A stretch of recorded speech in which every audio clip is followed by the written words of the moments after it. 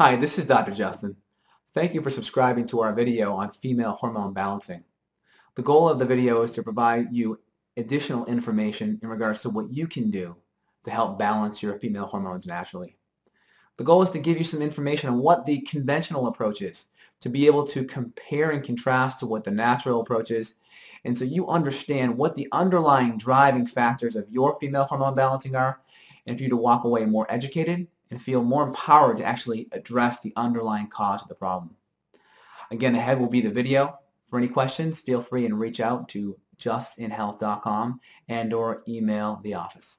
Thanks. Enjoy the show.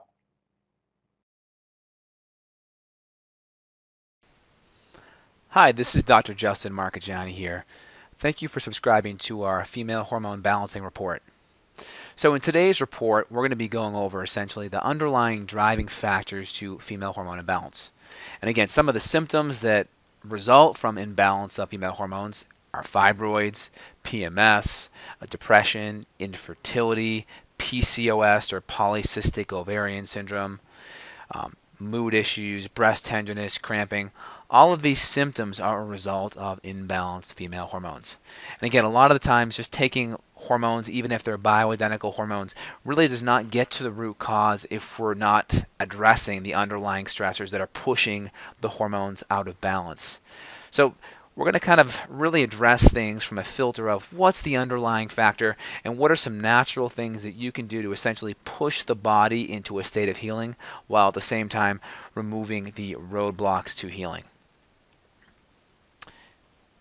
So first things first, let's go over what the normal female cycle looks like and just kind of do a little review of physiology and how the cycle works. I find most women have absolutely no clue. So again, we have our upstream hormones in our pituitary. These are LH and FSH. So consider these are the hormones that are produced from our pituitary in our brain. Consider this like the conductor of an orchestra. So the conductor essentially is providing cues to whether it be the horns, the flutes, the strings, all of these various musical instruments are being guided by the conductor. So if the conductor's timing is off, or he doesn't signal one group or the other, essentially we go from having a beautiful symphony to having noise. So the same thing that's happening here, we have these beautiful symphony of upstream hormones that signal down to our ovaries to produce hormones. So you can see the first half of our cycle, this is our follicular phase, and it's pretty much predominated upon by estrogen. And then we have the second half of our cycle, known as the luteal phase, which is pretty much predominated by progesterone. So as you can see here, when estrogen reaches its apex and begins to drop, this then signals a rise in progesterone. And all this signaling is by the upstream hormones. So estrogen drops, rise in progesterone, and this is the time of the month known as ovulation, usually between day 13 and 15, where actually you can get pregnant. It's the only time of the month where that happens. So as you can see above, the egg then comes out of the ovary, and if fertilization occurs due to intercourse, then you can have a child. And what you see here, if pregnancy were to happen, progesterone will continue to go up and up and up and up and off the charts. But as you can see here, if the egg is not fertilized, then what happens is progesterone starts to drop and decline, and progesterone and estrogen dropping actually signals your period to occur, or menstruation.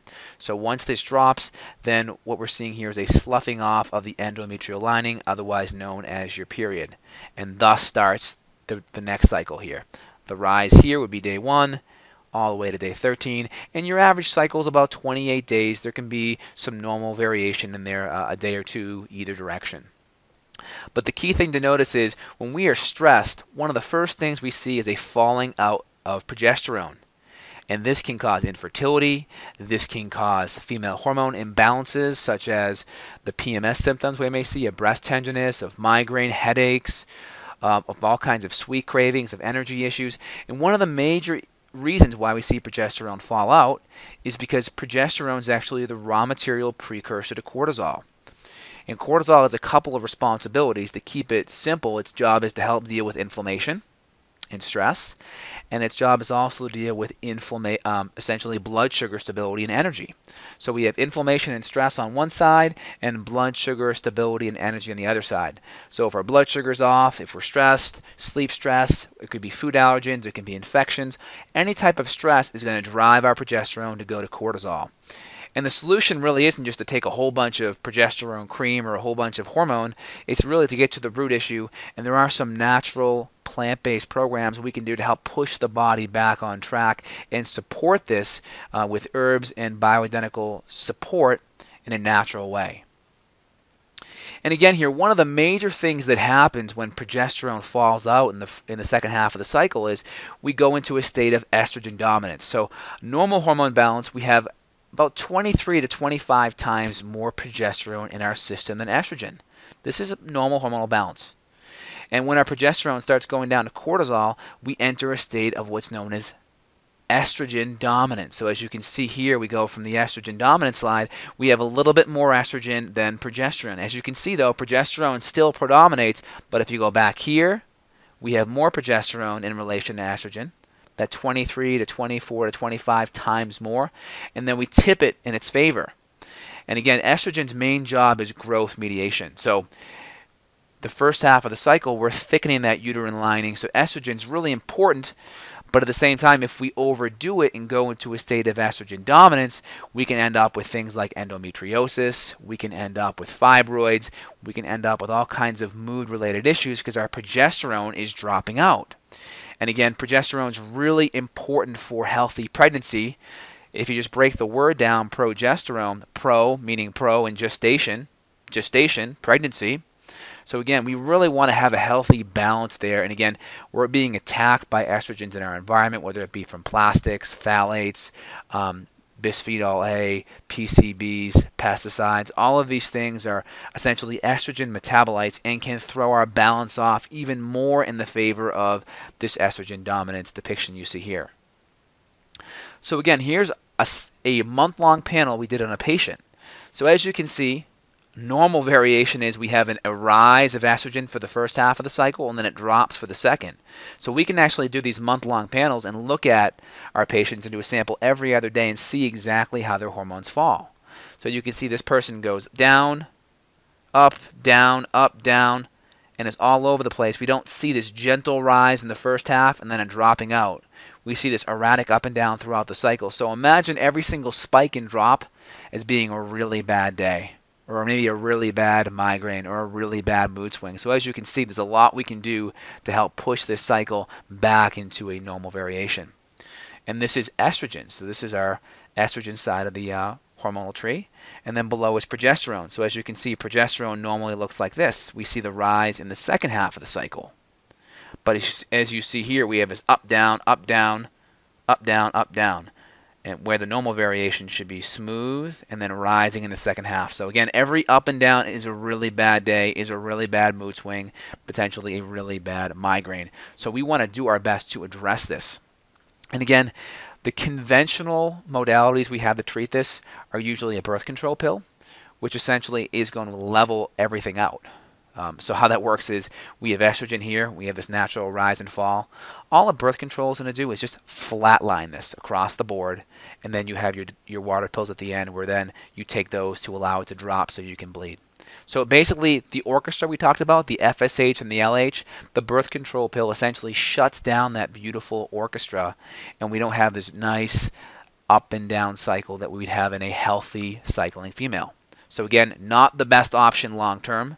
It really disrupts our natural monthly cycle. And the next option that's thrown at you is a antidepressant. And again, our hormones are intimately tied to our neurochemicals like dopamine and GABA and serotonin. So if our hormones are off, our mood's going to be off as well.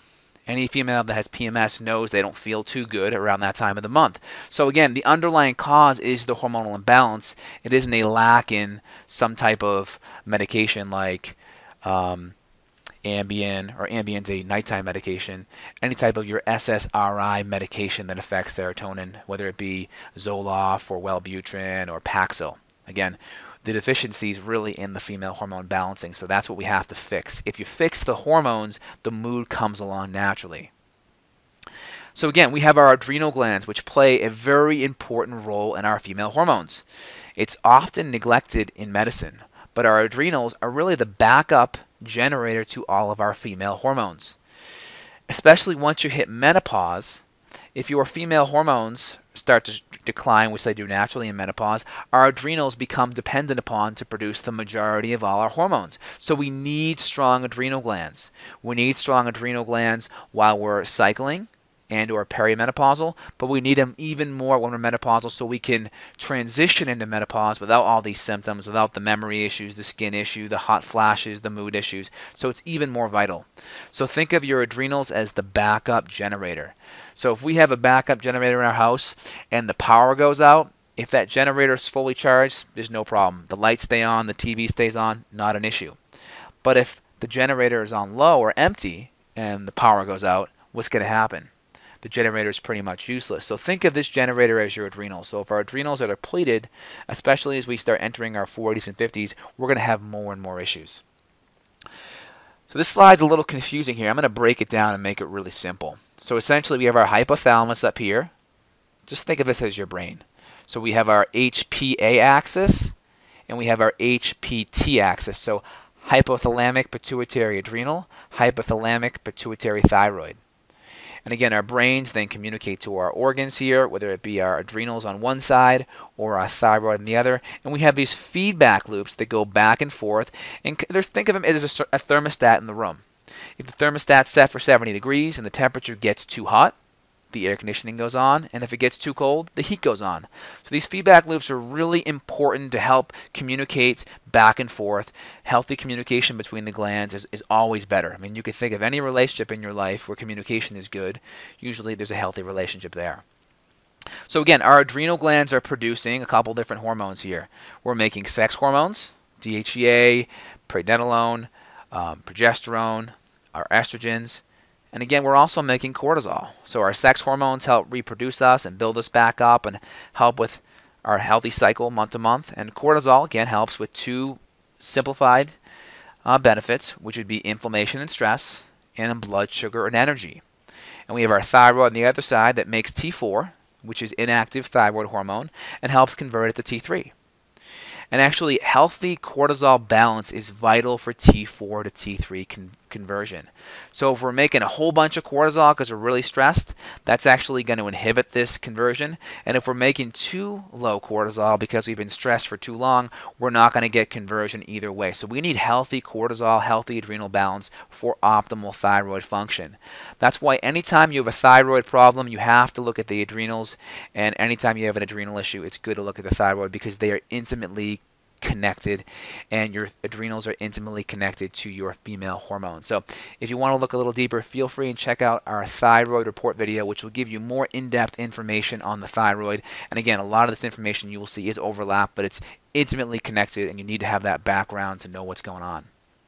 So again, if we're having issues here, stress issues, whether it's blood sugar issues, again, infections, emotional issues, heavy metals, toxins, all of these things can essentially disrupt our feedback loops. And when the stress is activated, it's signaled by the shaking there on the PowerPoint.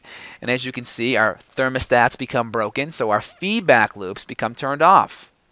And if we have bad communication in a relationship, usually it's not a good thing. So what we see is our feedback loops for our adrenals and our thyroid are disrupted. We stop making as many sex hormones because the body is always hardwired to deal with stress over reproduction. It's in our genetics. And again, what we see here is our thyroid conversion decreases, and we start making more reverse T3, which is our natural brake. This is how our metabolism slows down because the body's saying, hey, we're in stress. Let's not worry about having good energy. Let's just worry about surviving. And so the whole goal really is to remove the stressors to get the feedback loops working properly. So as you can see, this is the ultimate goal. Address the stressors, fix the underlying issue, do an adrenal and or thyroid/female hormone balancing program to help push the body into healing while removing the roadblocks. So again, recap, here we are, our stressors are activated, our feedback loops are disrupted. The goal really is to go from here, again, to getting communication back online. So again, our adrenals function on a light and dark rhythm. This is known as a circadian rhythm. So as you can see here, we have the highest amount of cortisol in the morning. This helps us get up and be active and get to work and do what we got to do. And then cortisol drops throughout the day, and it's at the lowest at nighttime, so we can go to sleep. Because if we have a whole bunch of energy at night, it's going to be very hard to sleep. So we have this normal ebb and flow of high in the morning and then this nice taper throughout the day. So we actually do specific adrenal tests, at-home tests, where you can look at your cortisol rhythm. This is really important. A couple things we look at. Is the rhythm just low? Is it low across the whole day? Is it high across the whole day? And is it somewhere in between where it's dropping or going back and forth? So we're looking at those three major things. Is the rhythm off? Is the amount high? Or is the amount low? So here are some actual adrenal tests. So as you can see, we have red is high normal, green's low normal, and our patient, you can see, is way up here. So the numbers that correlate are over here as well. So very high, and then actually very low. So we go high, high, low. So this is a rhythm problem across the board. And as you can see, we're making a whole bunch of cortisol, very high, which again will also affect our thyroid. Another test here as well. We have a second patient where high normal is here, low normal is in the green, and our patient is just below low normal. So she has the rhythms good. It's high, low, lower, lowest, but the amount is actually low across the board. So this person may have fatigue, may have energy issues, and we may actually see some progesterone issues in the second half of the cycle because her progesterone has been depleted to cortisol. And now the cortisol system is becoming dysregulated and fatigued. So again, hormonal balance. What does this look like? Well, we have gland function on the left, and we have our patient becoming older here. So as we get older, our ovaries stop functioning optimally, and it's important. If our adrenals are healthy, they kick up, and they end up taking a lot of the slack. So if we're at this point where our adrenals are high, we're going to have hormonal harmony, a good balance, because our adrenals are kicking in and making some of our DHEA and progesterone and estrogen, so we have a good hormonal reservoir as we get older. Now, we have hormonal imbalance over here, so gland function on the left, age on the right. As our ovaries stop functioning, if our adrenals can't kick it up, what we have is a whole bunch of symptoms here. And again, once we hit menopause, it really turns ugly. This is where the hot flashes come in. This is where a lot of the mood, memory problems, and skin and hair issues really step it up. So we want to do our best to fix this and get our adrenals up into nice balanced levels. So this slide's a little bit confusing here. We're looking at our steroid hormone synthesis pathway. So again, all of our hormones actually come from cholesterol. So eating healthy fats and protein are vital to healthy hormonal balance. It sounds a little counterintuitive, but it's very much true here. So as you can see, all of our hormones go from cholesterol to pregnenolone, and pregnenolone is known as the mother of all hormones. As you can see, pregnenolone can then go to our stress hormones, cortisol or cortisone. It can go to our female hormones, such as progesterone and estrogen, and it can also go to our androgen hormones, such as testosterone. And even females are going to have a little more testosterone, but just more of a balance of our female hormones than our male hormones. So what happens when we have a stress response? What you're going to see is our little lightning bolt signal stress, and we're making more of our cholesterol and pregnenolone and our progesterone into cortisol. This pathway, see the dark line? This is showing an upregulation in this pathway. So what we start to see is more cortisol is becoming made and less of our female and even our androgen hormones decline. Now, if we don't address the stressor, what starts to happen over time is even our cortisol starts to decline. So that's why if we have high cortisol or even low cortisol, it can still affect thyroid function. So the goal really is to remove the stressor. Once the stressor is removed, we can start to lower cortisol again and get the anabolic side of our hormone chain upregulated. So this is a little confusing. I'm going to break it down and make it more simple here. So again, we have our hormone pool here. This is our substrate in which all of our hormones are made from. Now it can go in one of two directions. It can go into stress hormones or our anti-aging hormones. So if we have stress, what happens? Stress hormones start to accumulate. The goal really is to remove the stressors. When the stressors are removed, remember this could be blood sugar issues, emotional stress, infections, environmental stress. Once that stressor is removed, watch what happens. Our stress hormones start to go back into balance, and we see more anti-aging or rebuilding hormones, so we age more gracefully and healthfully as we get older, which is the ideal goal. So again, we have our chief female hormones, estrogen and progesterone. And these hormones have an intimate connection on serotonin, dopamine, and GABA levels. So these are our neurotransmitters that affect our mood. So that's why antidepressants are commonly recommended with female hormone imbalances, because these hormones affect our neurochemicals. So serotonin is strongly linked with depression, dopamine is strongly linked with focus and attention, and GABA is strongly related to relaxation or anxiety. So again, if we have hormonal imbalances, our mood's going to be thrown way off. So again, the goal really is to get these hormones back into balance naturally, and then mood is taking care of itself. Remember, the antidepressants cannot fix the underlying hormonal imbalances. So again, this is us maybe at various parts of our cycle. We look good, we feel good. Now, if our hormones go out of balance, estrogen and progesterone, that's going to affect our neurochemicals. And what we're going to see is we go from looking like this and feeling like this to maybe feeling like this.